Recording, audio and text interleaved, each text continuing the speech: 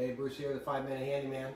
Well, I am in my kitchen and I am getting ready to make some popcorn. So I want to show you how to do that. I've got a special way to make delicious popcorn. So let me show you some of the hardware and we'll talk about it. I'd love to have you subscribe to my channel so you can see some cooking stuff and also handyman and renovations things. So let's get right to it. So what I've got set up here is I've got my stove and I have a pot here, which this is a pot that I'm going to be using, and this is one of our older pots when our daughter made some popcorn with her friend, and you can see, well, this has been several years and it's still in bad shape, but this is the pot that I like to use, and I like butter on my popcorn, and I'll show you a special way to get the butter on all of the kernels. We're using some Orville Redenbachers and some olive oil, and we're not using any of this joint compound. I'm just using that so you can see in the pot.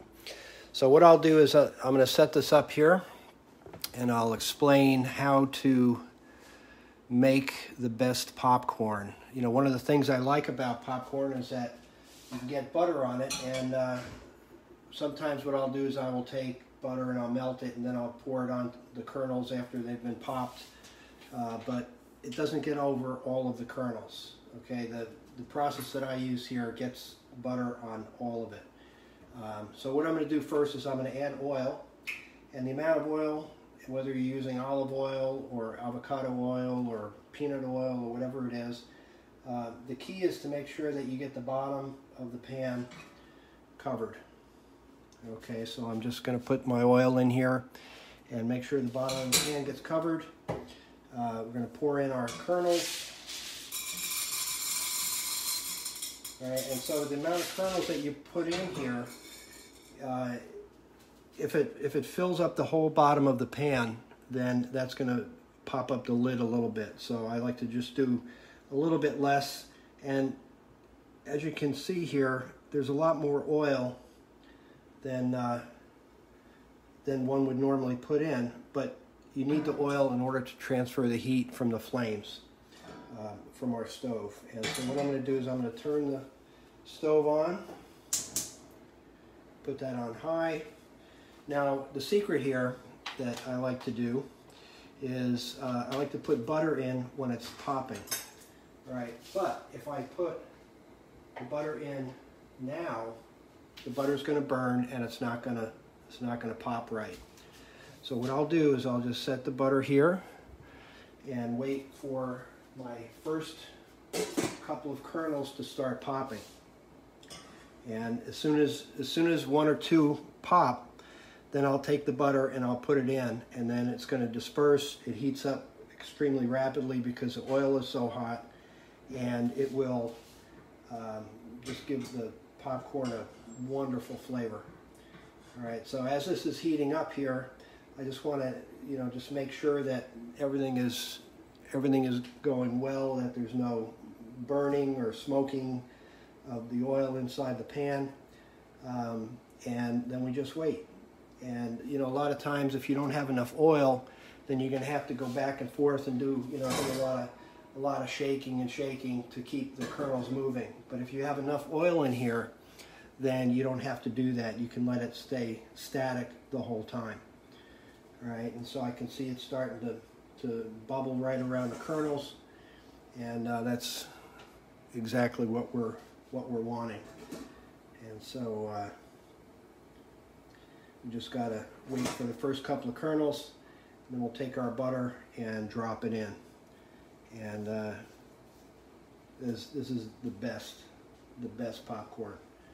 So I'd encourage you to try this out.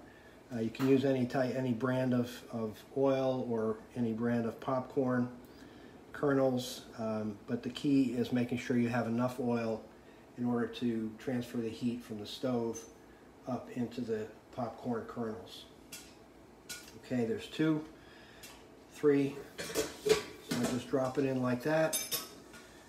All right, and it is going to melt the butter.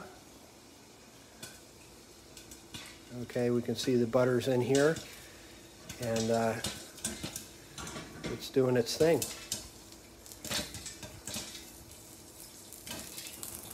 So we just wait a few moments, and like I said, you don't have to be shaking the pan all over the place, because the oil is being transferred, the heat is being transferred through the oil, and so that's all we're going to have to do.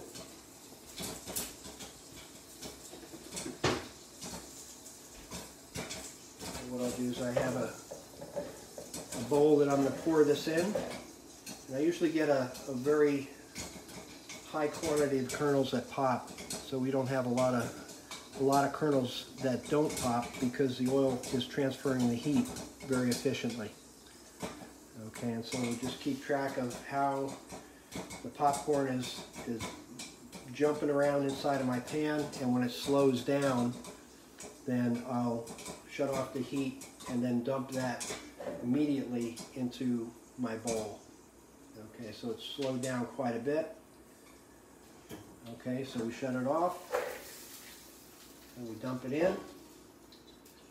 Okay, so here we go. So now I've got my kernels. All right, nice looking popcorn.